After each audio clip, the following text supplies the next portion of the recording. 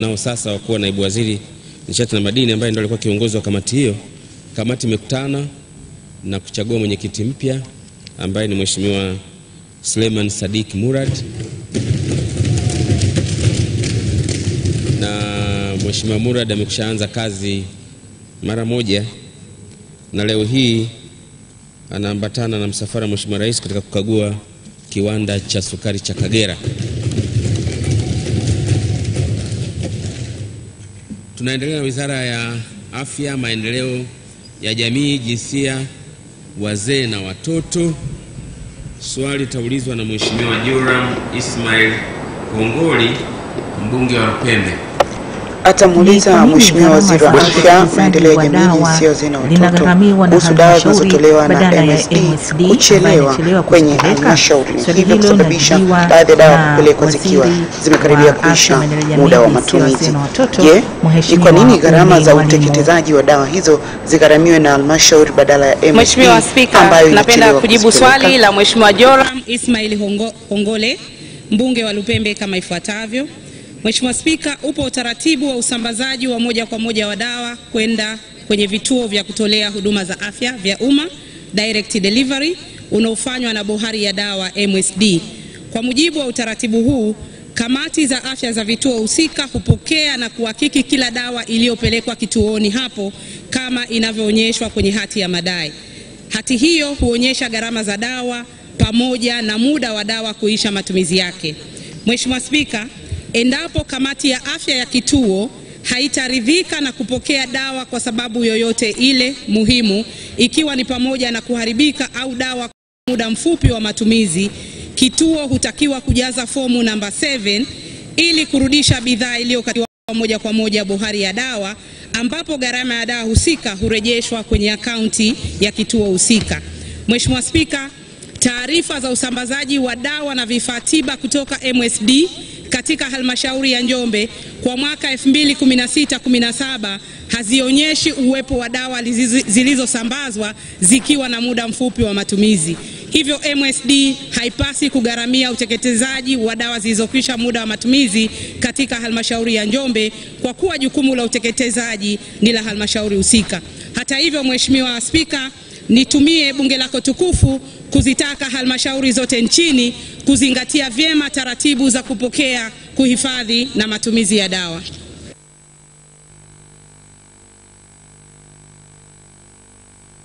Swali la nyongeza tafadhali.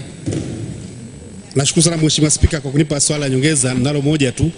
Kwa kuwa halmashauri ya wilaya Njombe haina hospitali ya wilaya na ina kituo kimoja kikubwa sana cha afya ambacho wananchi wengi wanatibiwa pale, na kituo hiki kipo umbali wa takriban kilomita 80 toka Njombe mjini mpaka kule Lupembe.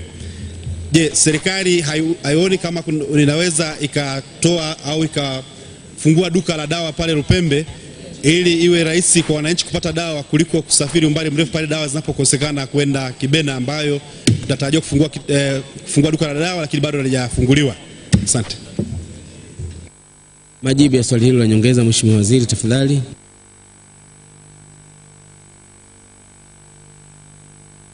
Mheshimiwa Spika, namshukuru sana Mheshimiwa Joram Hongole kwa swali lake zuri. Mheshimiwa Spika, swala la kufungua maduka ya dawa tumelirudisha kwa halmashauri husika, kwa sababu moja ya vyanzo vikubwa vya mapato katika hospitali ni kutoka mauzo ya dawa. Kwa hiyo swala hili ni halmashauri yenyewe ya Njombe kuweka fedha kidogo kwa ajili ya kufungua au kuanzisha duka la dawa, lakini sisi tupo tayari kumsaidia kupitia MSD.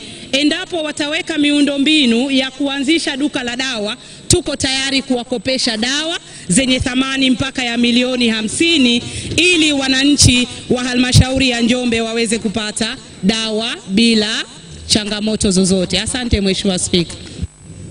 Na kuona Waziri Kivuli Afya, kuna swali lolote la nyongeza? Dr. Moller. Asante Mheshimiwa Spika. Mheshimiwa Spika, hapa tunachokisema ni katika nchi ambayo kuna upungufu mkubwa wa dawa, lakini vile vile unaona kuna dawa ambazo zinaharibika, na tunatumia mabilioni ya fedha kuteketeza hizo dawa. Mheshimiwa Waziri wa Afya hawezi akafikiri kwamba kuna umuhimu wa kutizama kwamba inawezekana kuna ufisadi kati ya MSD na viwanda vikubwa vya dawa kugeuza nchi yetu kama dumping space ya dawa. Atuletee kuja kututhibitishia hapa bungeni kwamba hakuna ufisadi kati ya wanaonunua dawa katika nchi na viwanda vikubwa, na nikwambia waziri, sikurupuki. Hebu tufanye hiyo kazi uone kama hujakuta kuna shida. Majibu ya wasiwasi huo, Mheshimiwa Waziri tafadhali. Spika, kwanza nataka kumsahihisha Waziri Kivuli jambo moja. Hakuna upungufu mkubwa wa dawa Tanzania. Na kati ya jambo kubwa ambalo Mheshimiwa Rais Dr. John Pombe Magufuli amelifanya, ikiwemo katika jimbo lako, ni kuongeza bajeti ya dawa. Na dawa muhimu zaidi, na Dr. Moleli unajua, tunaposema upatikanaji wa dawa, tunapima dawa 135. Na katika halmashauri yako ya Siha zipo. Na nataka kuonyesha mfano Mheshimiwa Spika, kwa sababu swali hili lilikuwa ni la Njombe. Njombe walikuwa na bajeti ya dawa milioni 43. Kwa sababu ya jitihada za Mheshimiwa Rais Dr. John Pombe Magufuli, bajeti ya dawa ya Njombe ni zaidi ya milioni 150 kutoka milioni 43. Kwa hiyo tusikariri taarifa zilizopitwa na wakati.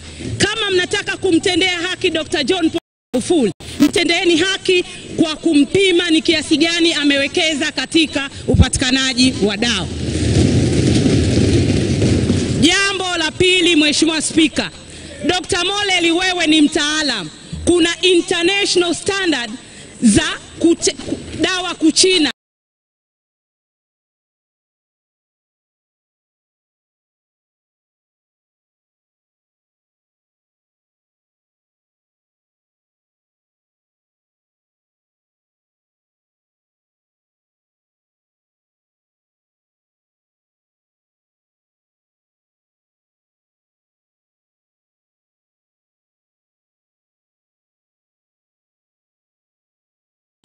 Lakini Mheshimiwa Jafo amechukua hatua, na sasa hivi TAMISEMI wanajipanga kuleta maoteo halisi ya dawa. Lakini Mheshimiwa Spika, la mwisho, hatua kubwa ambayo tumechukua, kwa nini dawa zina China, ni dawa za misaada. Unakuta sisi tumenunua dawa kwa ajili ya kutibu malaria, unaletewa tena dawa za misaada. Tumechukua mwongozo, sasa hivi hatupokei dawa ya msaada ambayo aidha imekaribia kuharibika muda au dawa hiyo tayari tunayo katika bohari ya dawa. Mheshimiwa Spika, niliona nimpe shule Dr. Moleli kwa sababu yeye ni mtaalamu.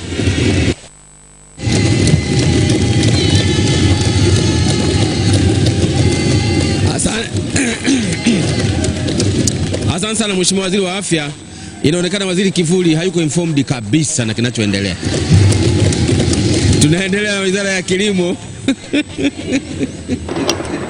Changamoto kwa Waziri Kivuli jamani. Mheshimiwa Yahya Omar Wizara ya Kilimo, Mheshimiwa Yahya Omar Masare, mbunge wa Manyoni Mashariki. Anauliza, katika mpango wa kilimo, kwanza serikali ilihamasisha Tanzania kuongeza uzalishaji katika kilimo ili serikali itoe mikopo ya matrekta kwa wingi. Je, kumekuwa na mafanikio kiasi gani kwa mazao ya biashara na chakula? Swali hili ambalo nimeulizwa na Mheshimiwa Omar Masare linajibiwa na naibu waziri wa kilimo Mheshimiwa Mary Mwajemwa, wananchi wa jimbo la Manyoni Magharibi. Mheshimiwa Spika, awali ya yote ninamshukuru sana Mungu. Vile vile ninamshukuru sana Mheshimiwa Rais wa Jamhuri ya Muungano wa Tanzania kwa kuniamini na kunipa dhamana hii. Ninakushukuru sana wewe binafsi kwa kunilea vema na waheshimiwa wabunge wenzangu wote. Baada ya kusema hayo, Mheshimiwa Spika, kwa niaba ya Mheshimiwa Waziri wa Kilimo, naomba nijibu swali la Mheshimiwa Yahya Omar Masare, mbunge wa jimbo la Manyoni Magharibi, lenye sehemu A na B kama ifuatavyo. Mheshimiwa Spika, utekelezaji wa mpango wa kilimo kwanza umekuwa na mafanikio katika uzalishaji wa mazao ya chakula na biashara nchini, ambapo uzalishaji wa jumla ya mazao ya biashara katika msimu 2016-17 umeongezeka kufikia tani 881,583 ikilinganishwa na tani 796,562 mwaka 2015-16. Aidha, uzalishaji wa mazao ya chakula umeongezeka hadi kufikia tani 16,172,841 kwa msimu 2015-16. Mheshimiwa Spika, uzalishaji wa mazao ya chakula kwa mkoa wa Singida umeongezeka kutoka tani 453,297 mwaka 2013-14 hadi tani 481,452 kwa mwaka 2015-16. Aidha, uzalishaji wa mazao ya biashara umeongezeka kutoka tani 184,066 mwaka 2012-13 hadi tani 293,873 kwa mwaka 2015-16. Uzalishaji wa mazao ya chakula katika wilaya ya Manyoni, Mheshimiwa Spika, umeongezeka hadi kufikia tani 42,554 kwa mwaka 15-16, ambapo uzalishaji wa mpunga umeongezeka kutoka tani 1,342 mwaka 2011-12 hadi kufikia tani 6,212 mwaka 2015-16. Alizeti, uzalishaji umeongezeka kutoka tani 4,464 mwaka 2010-11 hadi tani 21,871 mwaka 2016-17. Na ufuta umeongezeka kutoka tani 2,285 mwaka 2010-11 hadi kufikia tani 8,874 kwa mwaka 2015-16.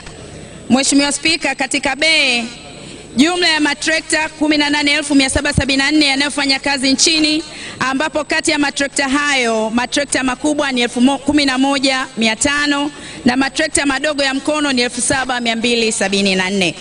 Aidha, wilaya ya Manyoni ina matrekta makubwa 32, matrekta madogo ya mkono 39 na wanyamakazi 14,784, ambapo kilimo cha kutumia maksai ni maarufu katika wilaya ya Manyoni. Mheshimiwa Spika, pamoja na jitihada za serikali kuu katika kuhakikisha wakulima wanapata zana bora za kilimo, halmashauri ya wilaya pia zimeelekezwa kuhamasisha wakulima kujiunga au kuanzisha vyama vya akiba na mikopo SACCOS, ambavyo vitakopesha wanachama wake au kuwadhamini kupata mikopo kutoka kwenye taasisi za fedha kwa ajili ya kununua matrekta na zana zake. Mheshimiwa Masare, swali la nyongeza tafadhali. Asante sana Mheshimiwa Spika kwa kunipa nafasi hii nami niulize maswali madogo mawili ya nyongeza. Mheshimiwa Spika, nimpongeze sana Mheshimiwa Naibu Waziri kwa majibu yake haya mazuri, majibu yenye kutia moyo, majibu ambayo yanaonyesha dhamira kweli ya serikali katika kuondokana na dhana hii ya upungufu mkubwa wa chakula hasa katika mikoa kame, mikoa ya katikati. Mheshimiwa Spika, majibu yake haya yameonyesha kwamba wanakopesha vyama vya akiba na mikopo kama SACCOS. Je, Mheshimiwa Naibu Waziri anasemaje juu ya wananchi wa jimbo langu ambao wengi wao hawajajiunga na SACCOS? Wataweza kupatiwa mikopo hii ya matrekta? Swali la pili, kwa kuwa serikali imeanza kuonyesha nia na wanawekeza katika kuunganisha matrekta hapa nchini ikiwemo pale Tamko Kibaha, je, katika kuwahi msimu huu wa kilimo anaweza akatutengea matrekta hata 5 tu ambayo tuko tayari kuyalipia kwa awamu ya kwanza katika jimbo la Manyoni Magharibi, wilaya halmashauri ya Itigi? Majibu ya maswali hayo, Mheshimiwa Dr. Mary Mwenjerwa, Naibu Waziri Kilimo, kwa kifupi tafadhali.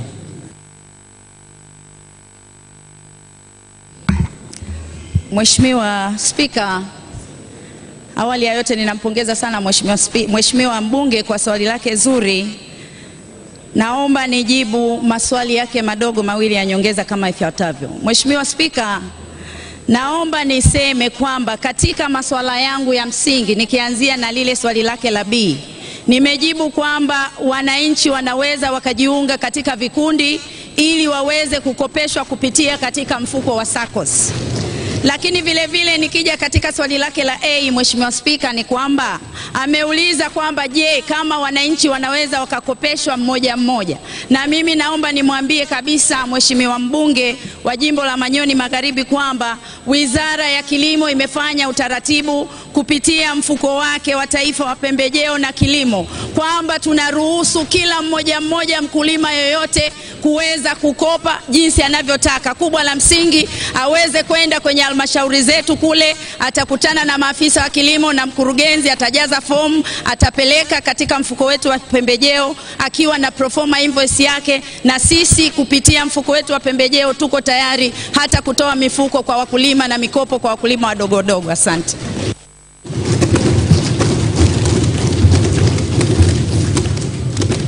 Tunaendelea na Wizara ya Maji na Umwagiliaji. Swali la Mheshimiwa Mahmud Hassan Mgimwa, mbunge wa Mufindi Kaskazini. Anauliza, Mheshimiwa Waziri wa Maji na Umwagiliaji, mwaka 2013 Waziri Mkuu mstaafu Mheshimiwa Mizengo Pinda aliahidi kutoa shilingi milioni 295 kwa ajili ya kusaidia ukamilishaji wa mradi wa umwagiliaji uliopo katika kijiji cha Nungwe, kata ya Halimba. Je, ni lini serikali itatimiza ahadi hiyo ya waziri?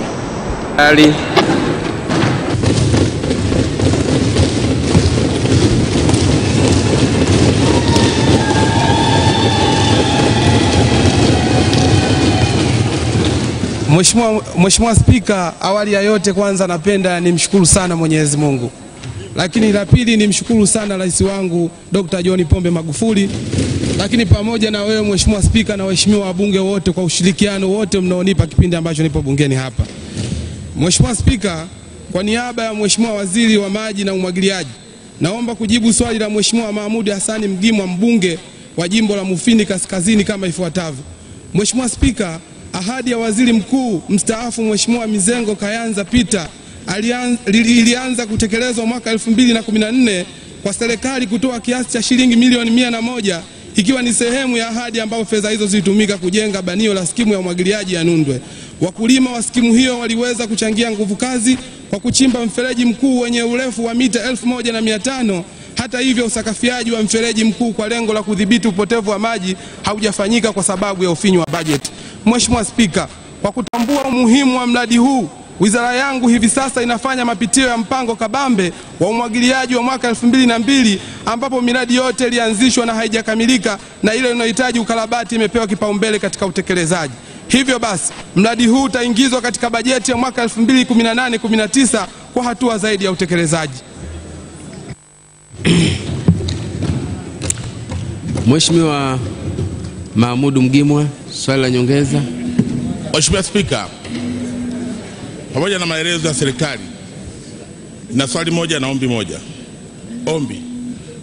Mheshimiwa Spika, namwomba Mheshimiwa Naibu Waziri mara baada ya bunge hili aje pale kwenye kijiji cha Nundwe atembelee mradi huu, aweze kujionea hali halisi na mahitaji ya mradi huu ambao unatarajia kuajili takriban vijana wasiopungua 1500. Mheshimiwa Spika, swali langu, mradi huu ni miongoni mwa miradi ya SP1 ambao ulikuwa na thamani ya milioni 660. Mheshimiwa Waziri Mkuu mstaafu alipokuja kufungua mradi huu tayari milioni 101 zilizokuwa zimetumika, lakini ilionekana kulikuwa kuna mahitaji ya milioni 295 kusudi mradi uweze kutake off. Na Mheshimiwa Waziri Mkuu aliahidi kwamba baada ya miezi mitatu milioni 295 zingekuwa zimefika, maana zingekuwa zimefika Juni 2015. Lakini Mheshimiwa Spika, mpaka leo hizo hela hazijafika. Sasa nataka Mheshimiwa Naibu Waziri aniambie lini watatuletea hizo hela milioni 295 kusudi vijana waweze kupata ajira. Majibu ya maswali hayo, Mheshimiwa Naibu Waziri Juma Hamidu Aweso, mbunge wa Pangani. Mheshimiwa Spika, kwanza napenda nimpongeze sana Mheshimiwa mbunge kwa maswali yake mazuri. Moja, kuhusu ombi la mimi kwenda katika kijiji cha Nundwe. Nataka nimhakikishie kwa kuwa anayelala na mgonjwa ndio anaijua mihemo ya mgonjwa, nipo tayari kwenda kukagua mradi ule ili usikwame, ili uweze kuleta uwezeshaji wa kiuchumi na chakula cha kutosha kwa kijiji kile. Lakini kuhusu swali la pili, Mheshimiwa Spika, lengo la serikali ni kukamilisha miradi yote ili iendeleze katika swala zima la utekelezaji.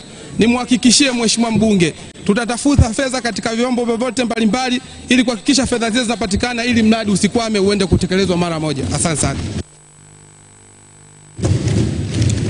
Tunaendelea Mheshimiwa wabunge na Wizara ya Ujenzi, Uchukuzi na Mawasiliano. Swali la Mheshimiwa Marwa Rioba Chacha. Anauliza, katika bajeti ya serikali 2016-2017 kipande cha barabara Mugumu mpaka Nata ni barabara pekee inayounganisha mkoa wa Mara na Arusha kilitengewa fedha na mkandarasi wa kujenga barabara hiyo akapatikana, lakini serikali ilikataa kusaini mkataba kwa maelezo kwamba serikali ina fedha wakati fedha zilitengwa kwenye bajeti. Sehemu A, ni kwa nini serikali haioni umuhimu wa barabara hii ambayo iko kwenye ilani ya uchaguzi ya CCM? Na B, serikali inawaambia nini wananchi wa mkoa wa Mara kuhusu ujenzi wa barabara hiyo? Mheshimiwa Spika, kwa kuwa hii ni mara yangu ya kwanza kusimama mbele ya bunge lako tukufu, naomba uniruhusu sana nimshukuru Mwenyezi Mungu kwa rehema zake, na nimshukuru kipekee Mheshimiwa Rais kwa kuniteua ili niweze kutumika kama naibu waziri ujenzi. Kwa niaba ya waziri wa ujenzi, uchukuzi na mawasiliano, naomba sasa nijibu swali la Mheshimiwa Marwa Rioba Chacha, mbunge wa Serengeti, kama ifuatavyo.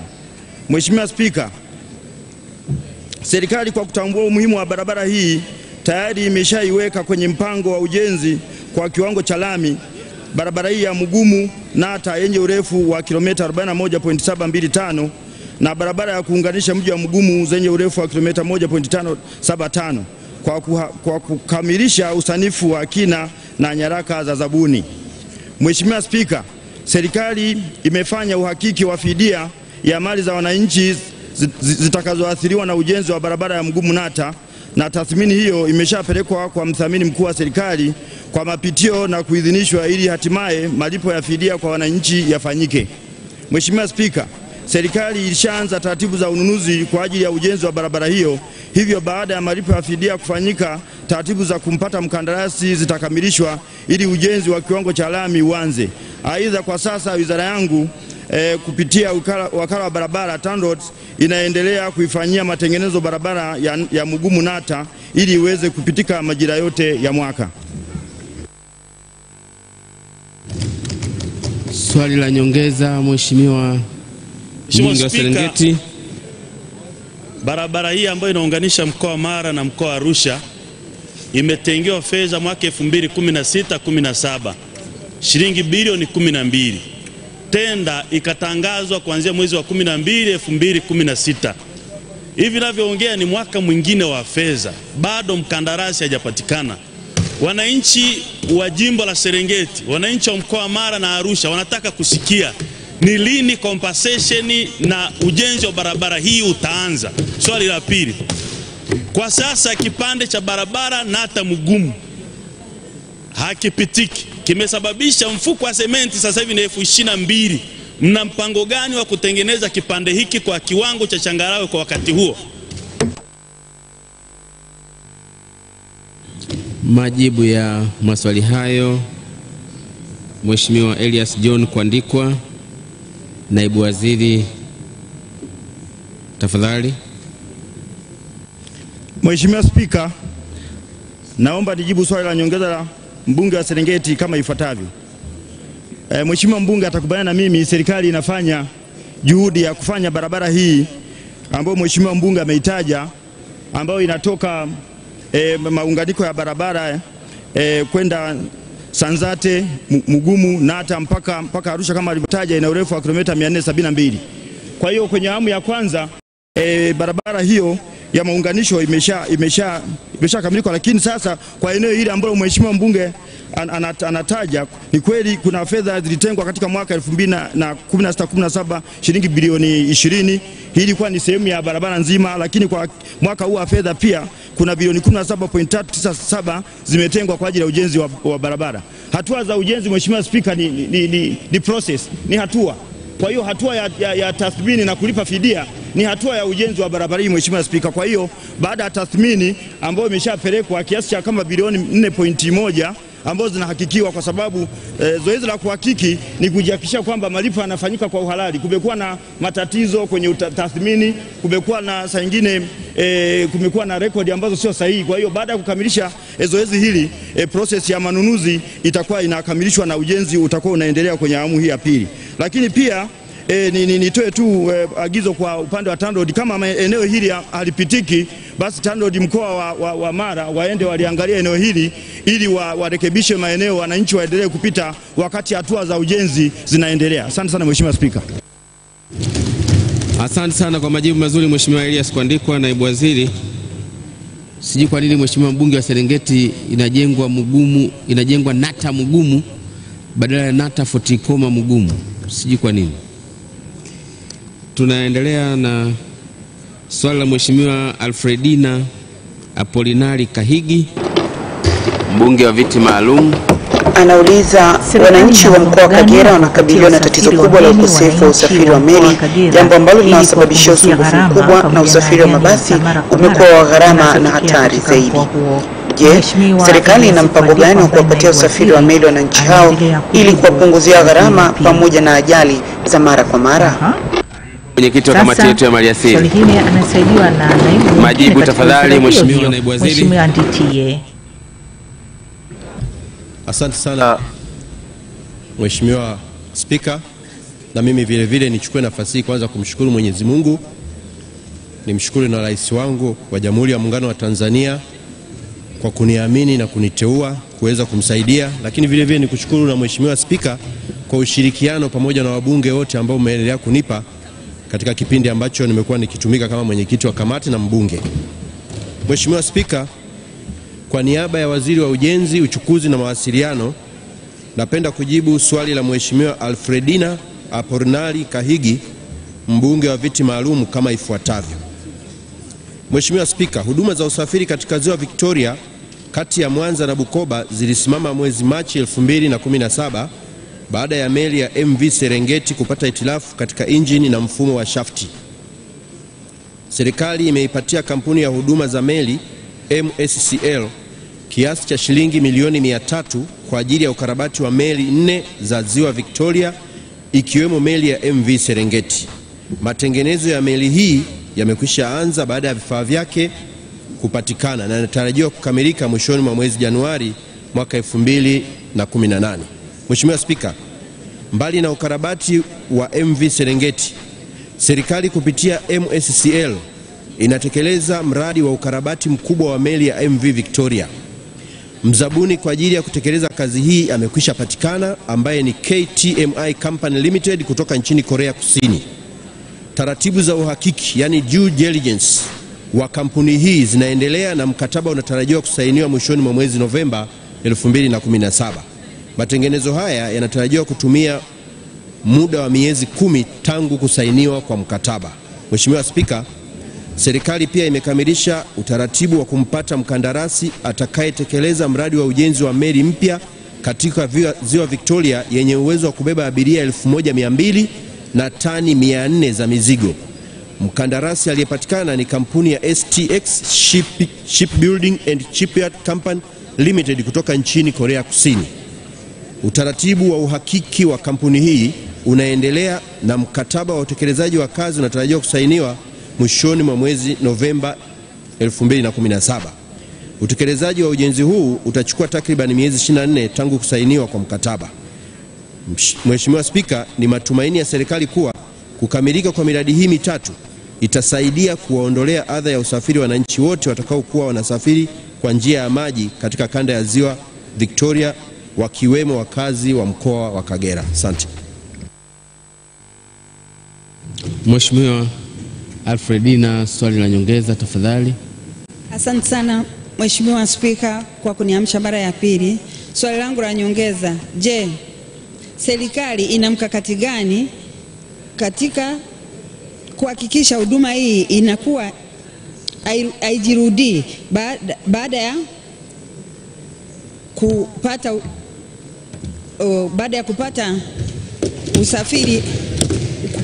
kupata usafiri endelevu ili kadhia hii isiweze kujirudia tena? Asante. Asante Mheshimiwa Alfredina. Ukumbuke kanuni siku zijazo, leo nimekumezea. Majibu Mheshimiwa naibu waziri Nditie. Asante Mheshimiwa Spika, kwa niaba ya Waziri wa Ujenzi, Uchukuzi na Mawasiliano, nipende kujibu swali la nyongeza la Mheshimiwa mbunge kama ifuatavyo.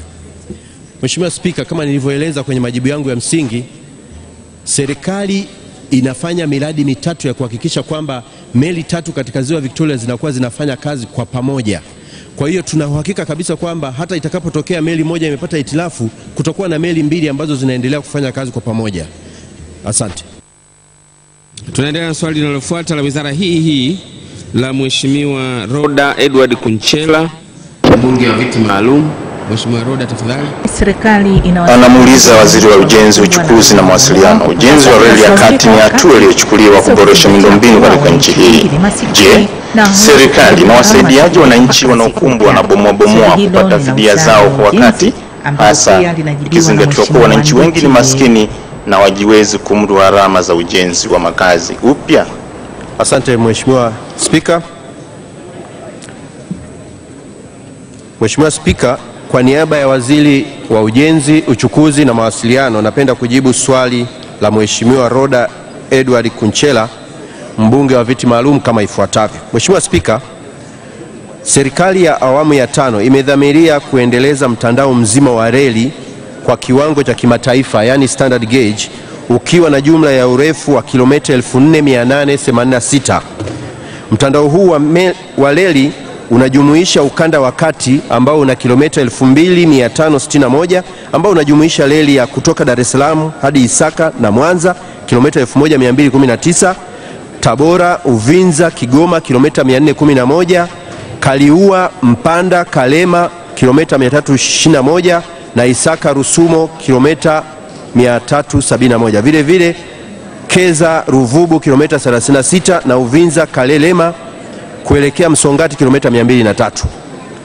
Ukanda wa kusini ambao unajumuisha reli ya kutoka Mtwara hadi Mbamba na matawi yake ya kuelekea Uriganga kwa ajili ya chuma na Mchuchuma kwa ajili ya makaa ya mawe yenye jumla ya urefu wa kilomita 1092, na ukanda wa kaskazini ambao unajumuisha reli kutoka Tanga, Arusha hadi Msoma yenye jumla ya urefu wa kilomita 1233. Mheshimiwa Spika, inakadiriwa kuwa 75% ya njia ya reli mpya itapita katika hifadhi ya reli iliyopo. Wananchi waliopo katika hifadhi ya reli wanapaswa kuondolewa bila kulipwa fidia, kwani wamevamia maeneo ya reli. Aidha, zoezi la ubomoaji linaloendelea sasa linalenga kuwaondoa wavamizi wa hifadhi ya reli na maeneo ya uendeshaji yaliyotengwa tangu reli ya kwanza ilipoanza kujengwa kati ya mwaka 1904 na kuendelea. Mheshimiwa Spika, mpaka sasa hakuna mgogoro wala athari zilizojitokeza katika utoaji ardhi mpya ili kupisha mradi wa reli ya kisasa, kwa sababu usanifu utakaoonyesha wananchi watakaopitiwa unakamilishwa. Aidha, kampuni hodhi ya rasilimali za reli RACO imeajiri mshauri mwelekezi kutoka Chuo Kikuu cha Ardhi kwa ajili ya kufanya kazi ya utoaji wa ardhi na tathmini kwa wananchi watakaolazimika kupisha reli hiyo. Ushirikishwaji wa wananchi, sheria na taratibu zote za nchi zitafuatwa ipasavyo katika kutekeleza zoezi la fidia. Asante. Mheshimiwa Roda Kunchela, swali la nyongeza tafadhali. Asante Mheshimiwa Spika. Kutokana na majibu ya Mheshimiwa Waziri ni kwamba wananchi hawa watabomolewa nyumba zao na serikali haitalipa fidia, na tafsiri yake ni kwamba wananchi hawa wamevunja sheria. Mheshimiwa Spika, tarehe 30 Oktoba mwaka huu 2017, Rais alipokuwa Mwanza alizuia wananchi wa Mwanza kutobomolewa makazi yao. Je, kauli hii ililenga kwa ukanda wa Mwanza peke yake au ni Tanzania nzima? Swali la pili, Mheshimiwa Spika, imekuwa ni kawaida kwa serikali hii ya CCM kuendelea kupeleka huduma za kijamii katika maeneo hayo ambayo wananchi wanabomolewa, ikiwepo katika kata ya Tambukareli, Msasani pamoja na Ilembo. Wanapeleka huduma ikiwepo maji pamoja na umeme pamoja na vituo vya kupigia kura. Lakini leo hii mnakwenda kuwabomolea. Je, ni kwa nini serikali haina mkakati wa kuhakikisha sasa inazuia hizo huduma? Kwa sababu maeneo hayo yanakuwa hayajapimwa katika maeneo hayo. Majibu ya maswali hayo Mheshimiwa Naibu Waziri Atashasta Nditie. Asante Mheshimiwa Spika. Nashukuru sana kwa majibu ya nyongeza ya Mheshimiwa Kunchela, mbunge wa viti maalum. Mheshimiwa Spika, wakati mwingine ni lazima waheshimiwa wabunge tushirikiane na serikali na tufuatilie taarifa rasmi zinazotolewa na serikali. Mheshimiwa Rais kauli yake haikumaanisha waliovamia hifadhi ya Leli. Mheshimiwa Spika, wale ambao wamevamia hifadhi ya Leli ambayo vipimo vyake vipo toka kabla ya mwaka 1904, wale wataondolewa bila kulipwa fidia yoyote. Na wale ambao Leli itawafuata kwenye maeneo yao, utaratibu wa fidia unaendelea kupangwa na watalipwa kwa mujibu wa sheria. Swali lake la pili linaulizwa kuhusu fidia zinazoendelea kupelekwa. Mheshimiwa Spika, kiukweli ni kwamba sehemu nyingi sana ambazo ni maeneo ya hifadhi ya Leli, baadhi ya watumishi wasiokuwa waaminifu wameendelea kuwapimia viwanja wananchi, na wale tulikwishaongea na kwamba Wizara ya Ardhi kwa kushirikiana na TAMISEMI watawachukulia hatua watumishi wasiokuwa waaminifu, lakini nina hakika bado kwamba wananchi walikuwa wanajua kwamba wanapimiwa maeneo ambayo si sahihi kwao kwenda kujenga, kwa sababu yanaeleweka wazi. Mheshimiwa Spika, labda nitoe mfano kidogo kwamba maeneo yaliyopita umeme mkubwa wa gridi ya taifa yako wazi na wananchi hawaendi kujenga kule, lakini wao hawalalamiki, isipokuwa sehemu ya Leli ambayo ni muhimu sana kwa taifa letu watu wanaivamia na hawaulizwi. Kwa hiyo Mheshimiwa Spika, ukweli kwamba huduma zilizopelekwa zitaondolewa huko pale pale, kwa sababu hata waliojenga mabondeni nao huduma zinaondolewa kupisha huduma za kijamii. Asante. Asante sana. Tunaendelea Wizara ya Fedha na Mipango. Swali la Mheshimiwa Deogratius Francis Ngalawa, mbunge wa Ludewa. Anamuuliza Mheshimiwa Waziri wa Fedha na Mipango, wafanyakazi wa TTCL waliokuwa Jumuiya ya Afrika Mashariki waliolipwa pensheni na waliofungua kesi mahakamani na kushinda. Aidha, wapo ambao wanastahili malipo lakini hawakuwa na uwezo wa kumlipa wakili katika kuendesha kesi hiyo. Je, ni lini serikali itawalipa wafanyakazi wa TTCL waliokuwa Jumuiya ya Afrika Mashariki madai ya pensheni zao? Mheshimiwa Spika, kwa niaba ya Waziri wa Fedha na Mipango, napenda kujibu swali la Mheshimiwa Deogratius Francis Ngalawa, mbunge wa Ludewa kama ifuatavyo. Mheshimiwa Spika, sio kweli kwamba wafanyakazi wa TTCL iliyokuwa Jumuiya ya Afrika Mashariki waliolipwa pensheni ni wale tu waliofungua kesi mahakamani. Kumbukumbu zinaonyesha kwamba tarehe 31 Disemba 1999 serikali ilisitisha mfuko ujulikanao kama East African Non-Contributory Pension Scheme baada ya kushauriana na kukubaliana na management pamoja na chama cha wafanyakazi wa TTCL iliyokuwa Jumuiya ya Afrika Mashariki. Baada ya kusitishwa kwa mfuko huo, kila mfanyakazi alilipwa 50% ya michango yake na 50% iliyobaki ilipelekwa NSSF kwa ajili ya pensheni ya kila mwezi pindi watakapostaafu. Ni vema ikafahamika kwamba wafanyakazi wote wa TTCL iliyokuwa Jumuiya ya Afrika Mashariki wanalipwa pensheni zao na NSSF baada ya kustaafu. Hata hivyo, baada ya malipo ya 50% kwa 50 kukamilika, wafanyakazi 254 hawakuridhika na maamuzi ya serikali ya kusitisha mfuko wa East African Non-Contributory Pension Scheme na kufungua kesi namba 69 ya mwaka 2005 Mahakama Kuu kupinga maamuzi ya serikali. Katika shauri hilo, Mahakama Kuu iliamua kuwa uamuzi wa serikali kusitisha mfuko huo haukuwa sahihi kisheria, na hivyo wafanyakazi 254 waliokuwa katika shauri hilo walipwe madai yao ambayo yalijumuisha malipo ya mkupuo, riba pamoja na pensheni ya kila mwezi ya wafanyakazi hao. Mheshimiwa Spika, baada ya uamuzi huo wa Mahakama Kuu, hati ya makubaliano ya deed of settlement yenye tuzo ya shilingi bilioni 13,655,450,397 na senti 82 ilisainiwa mnamo tarehe 27 Agosti 2013 na kusajiliwa Mahakama Kuu ya Tanzania Dar es Salaam mnapo tarehe 2 Agosti 2013, ikiwa ni tuzo kwa wafanyakazi wote waliofungua shauri husika. Aidha, mahakama ilielekeza kuwa wadai katika kesi hiyo ambao bado wapo kazini, malipo yao yatafanyika mara baada ya kustaafu. Kwa mujibu wa hati ya makubaliano, malipo yaligawanywa katika awamu 3, ambapo hadi kufikia Julai 2017 awamu zote 3 zimelipwa jumla ya shilingi bilioni 12,665,994,447 na senti 92.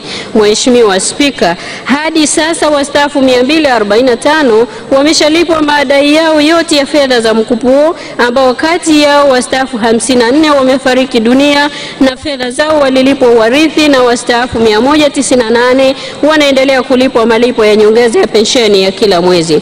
Kwa upande wa wadai ambao bado wapo kazini, amebaki mmoja na wengine wawili wamestaafu hivi karibuni, na tunatarajia kuwaombea fedha zao mwezi huu wa Novemba 2017. Mheshimiwa Spika, baada ya Mahakama Kuu kutoa uamuzi huo, lilijitokeza kundi lingine la wastaafu wa TTCL waliokuwa chini ya Jumuiya ya Afrika Mashariki likiongozwa na Bwana L. Mwayela na wenzake 324 na kuomba kuunganishwa katika deed of settlement ya kesi namba 69 ya mwaka 2005 kati ya Bwana Berekie G. Mkwama na wenzake 254 dhidi ya mwanasheria mkuu wa serikali. Kwa kuwa Mahakama Kuu iliamua pamoja na mambo mengine kuwa wafanyakazi waliofungua kesi hiyo ndio walipwa madai yao, na kwamba deed of settlement iliyosajiliwa mahakamani ilihusisha wafanyakazi waliofungua kesi hiyo tu, wafanyakazi wengine ambao hawakuwa sehemu ya kesi hiyo hawawezi kulipwa kwa kutumia hukumu na tuzo ya kesi ambayo hawakuwa sehemu yake. Kwa msingi huo, serikali haiwezi kulipa madai mengine ambayo hayajathibitisha kisheria. Mheshimiwa Ngalawa. Asante Mheshimiwa Spika. Ukijaribu kuliangalia swala hilo jinsi lilivyo, hawa wote walikuwa wanastahili kulipwa, lakini kilichotokea ni kwamba wenzao walikuwa na uwezo wakaajiri advocate na kwenda mahakamani. Je, serikali haioni busara, kwa sababu kesi hiyo ni kama inawahusisha wote, isipokuwa tu hao wengine hawakuwa na uwezo wa kumpata advocate?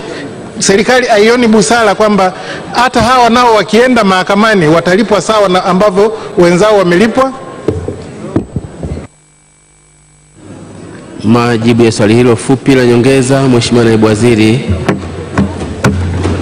Mheshimiwa Mwanasheria Mkuu wa Serikali, tafadhali. Mheshimiwa Spika, naomba kujibu swali la nyongeza la Mheshimiwa Ngalawa kwamba majibu ya waziri katika swali lake la msingi amesema msingi wa yale malipo na hawawezi wakalipa kwa madai ambayo hayajathibitishwa kisheria.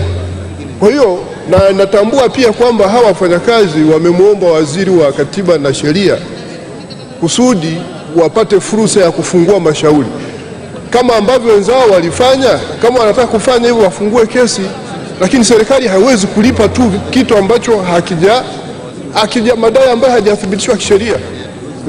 Mheshimiwa Spika, naomba kujibu. Tunaendelea na swali linalofuata la Wizara ya Katiba na Sheria la Mheshimiwa Ignas Malocha, mbunge wa Kwela, anamuuliza Waziri wa Katiba na Sheria, katika bajeti ya mwaka 2016-17 serikali ilipanga kujenga baadhi ya mahakama za wilaya na za mwanzo katika maeneo mbalimbali nchini. Je, ni hatua ipi imefikiwa katika ujenzi wa mahakama hizo?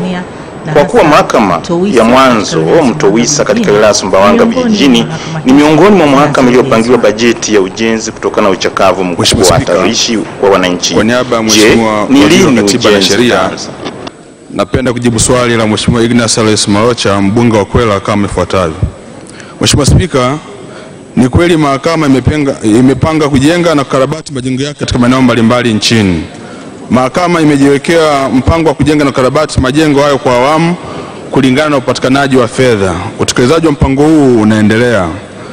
Katika mwaka wa fedha 2017-2018 mahakama imepanga kujenga Mahakama Kuu Kigoma na Mara na kufanya ukarabati mkubwa wa jengo la Mahakama Kuu Sumbawanga. Aidha, kwa upande wa mahakama za hakimu mkazi, kipaumbele kimetolewa katika mikoa ya Simiyu, Njombe, Katavi, Manyara, Lindi na Geita. Mheshimiwa Spika, vilevile serikali imepanga kujenga mahakama za wilaya na za mwanzo katika maeneo mbalimbali nchini. Mahakama ya mwanzo wa Mtoisa ni moja ya maeneo yaliyopangwa kujengwa na ujenzi utaanza mara moja baada ya upatikanaji wa fedha za maendeleo.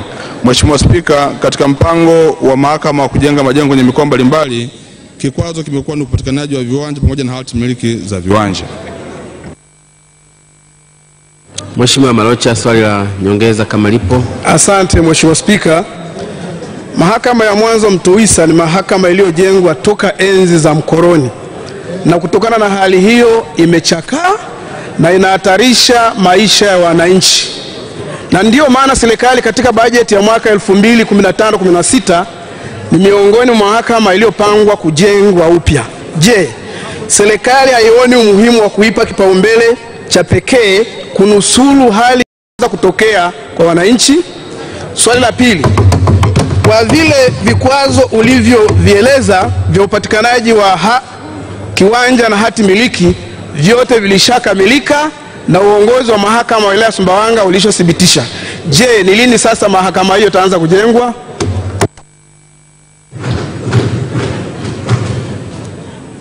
Jibu ya swali hilo fupi la ujenzi wa mahakama ya Mtoisa, lini itaanza kujengwa?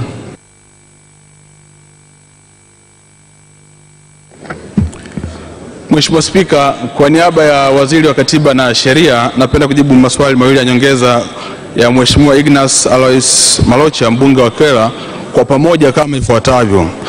Mheshimiwa Spika, kama nilivyosema katika majibu yangu ya msingi, kwamba katika mipango ambayo wizara tumejiwekea ni kuhakikisha tunatimiza ukarabati na ujenzi wa mahakama kadri ya upatikanaji wa fedha za maendeleo.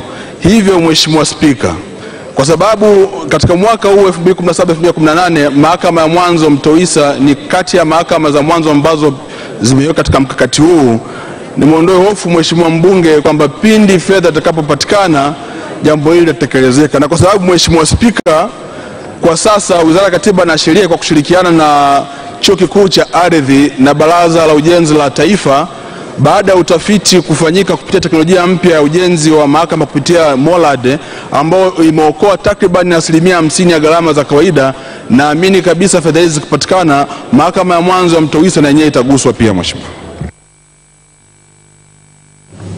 Ongoza Spika na Mheshimiwa Bunge. Wakati wa maswali sasa umeisha. Tunaendelea na shughuli nyingine. Kwanza nitambulisha wageni. Kipekee tunaye msikilizaji Mama Tunu Pinda. Mpaka hapo tunakamilisha matangazo yetu.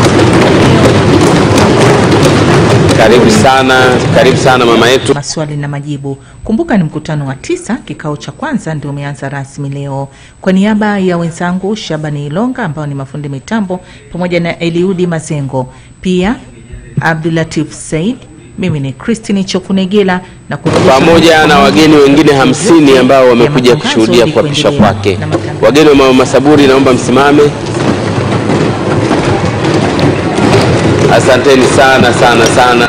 Mtazamaji wa Bunge TV, na hayo ndio mwisho wa matangazo hata katika kipindi hiki cha maswali na majibu asubuhi ya leo. Kulikuwa na jumla ya maswali 14 ambayo yameulizwa na yote yameweza kujibiwa. Tuna wageni 26 wa Mheshimiwa Ana Lupembe, ikiwemo kazi ya kupitia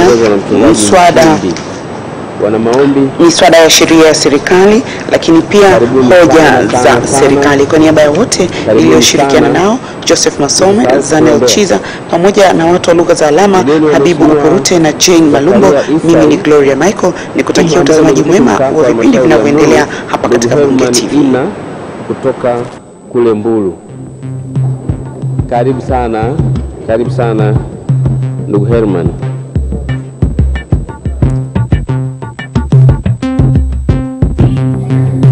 Ningependa kumtambulisha kipekee mchezaji wetu wa Bunge Sports Club.